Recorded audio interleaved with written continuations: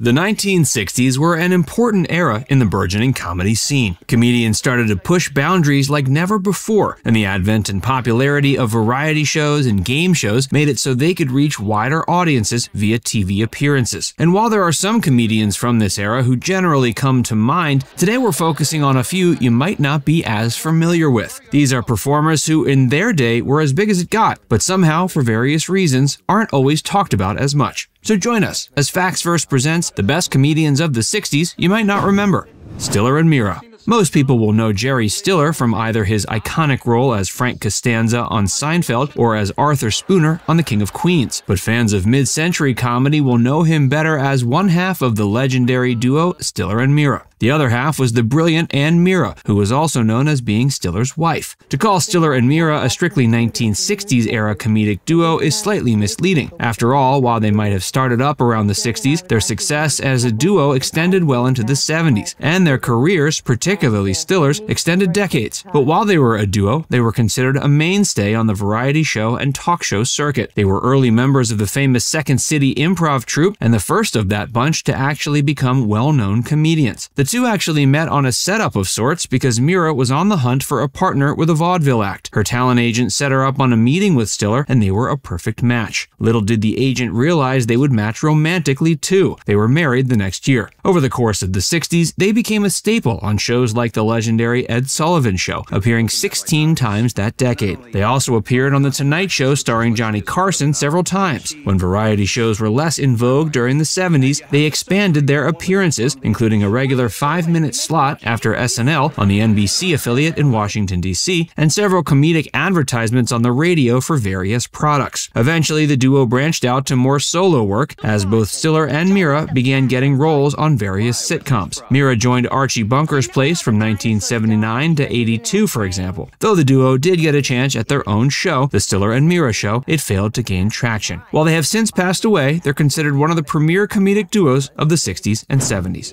Totie Fields. Totie Fields, born Sophie Feldman, was a Jewish singer and comedian originally from Hartford, Connecticut. She started off singing on the nightclub circuit, even gaining traction when she was still in high school. She eventually got the attention of Ed Sullivan, who asked her to be on his popular show in 1964. Sullivan had seen her perform at the famous Copacabana and was impressed. This was a huge break for Totie, and she was able to parlay it into many more appearances in the mid-60s, including spots on The Tonight Show starring Johnny Carson, The Merv Griffin Show, The Mike Douglas Show, and others. She was able to cut her acting comedy chops when she appeared on a couple sitcom episodes like Here's Lucy and The Carol Burnett Show. Totie used her talent and charming personality to shine on game shows in the 60s and 70s. She was a regular guest on Hollywood Squares, for example. She also appeared several times on the game show Tattletales alongside husband George Johnston. She capped off her successful run during the 60s by releasing a humorous book called I Think I'll Start on Monday, the official 8.5-ounce mashed potato diet, released in the early 70s. Sadly, she suffered from numerous health problems, including diabetes and blood clots. She had to have a leg amputated at one point and was forced to move around in a scooter. Later, she was diagnosed with breast cancer and had to have a mastectomy. She died in 1978, but not before being named Entertainer of the Year by the American Guild of Variety Artists.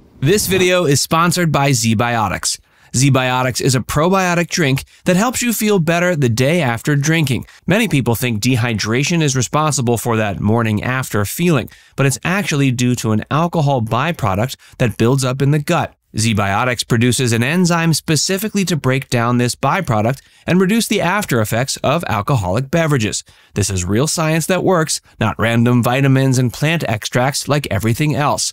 And ZBiotics is so easy to use. Just drink a bottle of ZBiotics before your first drink of alcohol. You only need one bottle. Then drink responsibly, pace yourself, and get a good night's sleep. Thanks to ZBiotics, you can enjoy your next day feeling refreshed and ready to make the most of it. Every time I have ZBiotics before drinking, I am amazed at how good I feel the next day.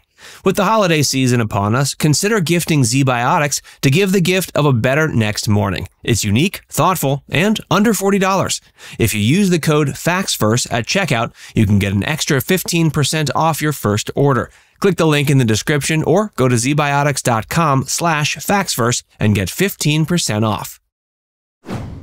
Shelley Berman. Shelley Berman was a multi-talented performer who shined in various mediums like acting, writing, comedy and even teaching. He might best be known to modern audiences as Larry David's father on Curb Your Enthusiasm, but his career began decades before he took on that particular role. Born in Chicago, Shelley went to the Goodman School of Drama after serving in World War II. While there, he met his future wife, Sarah Herman, and the two eventually relocated to New York City. While there, he picked up a variety of odd jobs as he tried to start an acting career. These included stints as a speech teacher as well as a dance instructor at the famed Arthur Murray Studios. His first industry job came when he was hired to write sketches for the Steve Allen Plymouth Show. Around this time, he was also performing on a variety of sketch teams as well as developing his own solo act. This led to a burgeoning stand-up career as Berman was hired to play nightclubs in the Chicago area. He was then signed to Verve Records, who released his stand-up act as albums. This brought him immense success. His comedy albums went gold 3 different times, and he even won the very first Grammy Award for spoken comedy recording. Shelley used the success of his comedy albums to move into more TV and stage performances. He was a regular on the popular variety shows of the 60s and moved on to starring in various Broadway shows. These included shows like Damn Yankees, Fiddler on the Roof, and Guys and Dolls. In the next several decades, Berman appeared on a slew of TV shows and films. He could be seen in shows like Bewitched, The Mary Tyler Moore Show, Night Court, Friends, and many others. He also appeared in films like Dementia, Meet the Fockers, The Holiday, and many others. Berman also had a successful career as a college lecturer. He was a lecturer at USC in Los Angeles on the topic of comedy writing as part of their professional writing program. Berman died in 2017 from Alzheimer's disease complications. He was 92.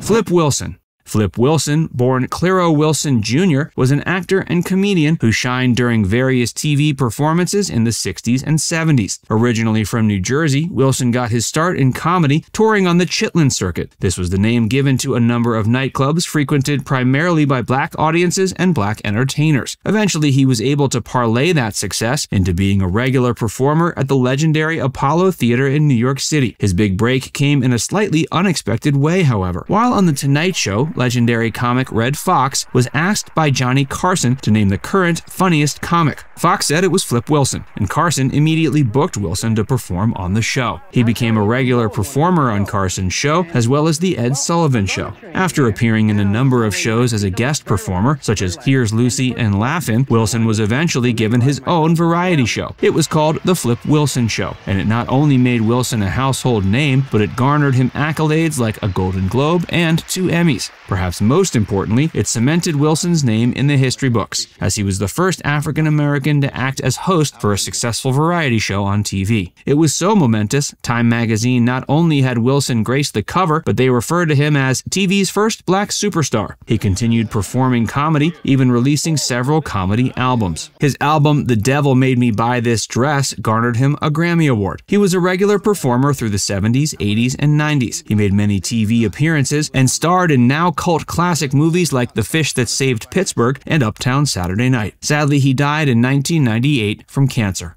These comedians were all incredibly talented and successful, and in their heyday, they were all famous enough to be household names, but sometimes even big names get lost in the shuffle of history. That's why it's important to remember the contributions they made to the world of comedy, TV, films, and more. And of course, there are the important social aspects, such as the pioneering work of Flip Wilson as an early face in the world of successful black comedians.